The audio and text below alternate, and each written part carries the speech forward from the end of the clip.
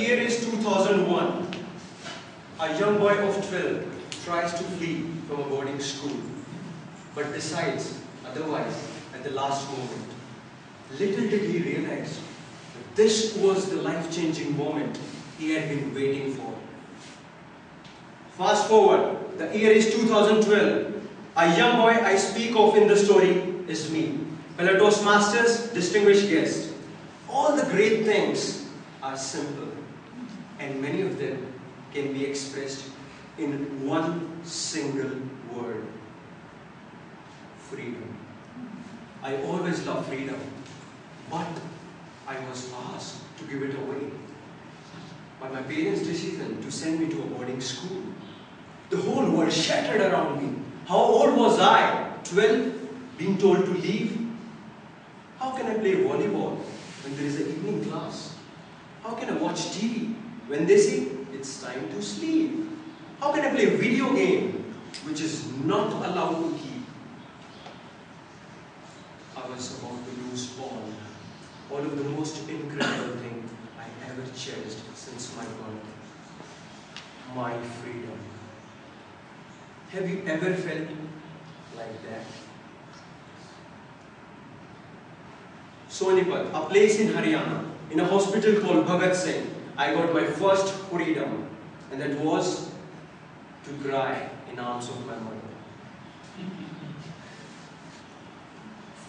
She is a homemaker and a source of inspiration, of ceaseless perseverance and positivity. She is a dynamic woman and has only one single aim in life, and that is to have her son's welfare. Maybe that day, my father, Mr. Om Singh, has decided to offer me one of the most wonderful things in this planet, freedom, and to take it away as well. And to allow me to explore, achieve, and define my freedom by sending me to the hostel. My father, a civil engineer, has worked in several companies for the last 25 years in different projects. He's the most honorable man in my life. Currently, he's working on a project of undercar parking, which is the very first project in South Asia, as a DGM from Delhi. He admitted me to a school, and the only news I enjoyed most there was, teacher is absent. This is the only thing I remember from the school. And after that, I went to the hostel. The initial days were so dull, dark, and hopeless. Until I got accidentally pushed into a volleyball team. And the very first victory in the very first match was just more than a first taste of success for me. It was a triggering moment for all the future endeavors. Over the next few months, I achieved several accolades, including best volleyball, basketball, football player.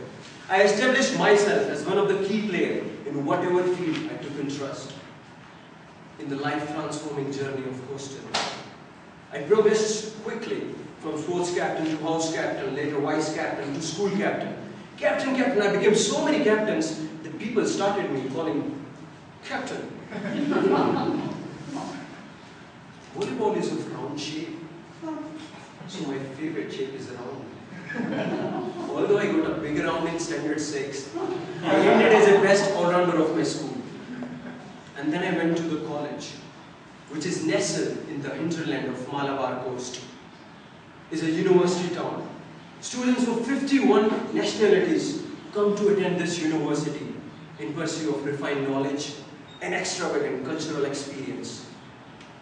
Having Arabian Sea to its east and enthralling Western Ghats to its west, Manipur is the best place for a student to not study. Definitely it's a huge platform, and I tried to make most of it. Of course by not studying, but by trying to. I was among the top 10% students of my college, studying instrumentation and control engineering, where exams were just like table topics to me. When I got questions, I would go blank. I presented several technical papers at national level. I felt like an international star until I got the results, after which I I started looking at stars. I was working as a vice president of Institute of Engineering. One day, my whole body was aching and shaking. I got worried and tensed. I rushed to the doctor, had my blood tested, and doctor came up with the result. He looked into my eyes, and after a considerable silence, he told me something very serious.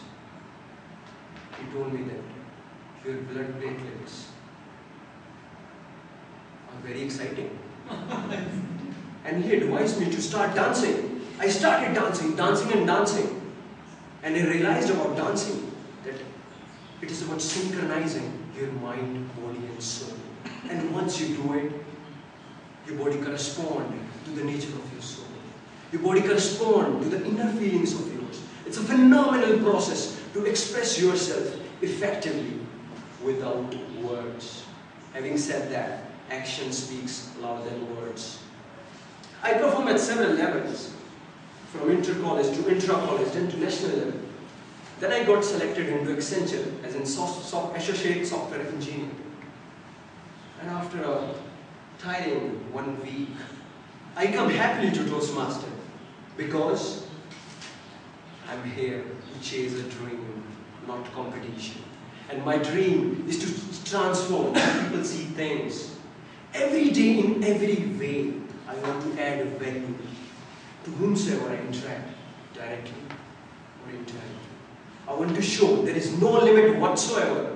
Each one of us is surrounded by lots of happiness and opportunities. Freedom is everywhere. It's about the choices we make. Don't add days to life, add life to days. And all it needs is you already have your freedom. Thank you. Thank you very much.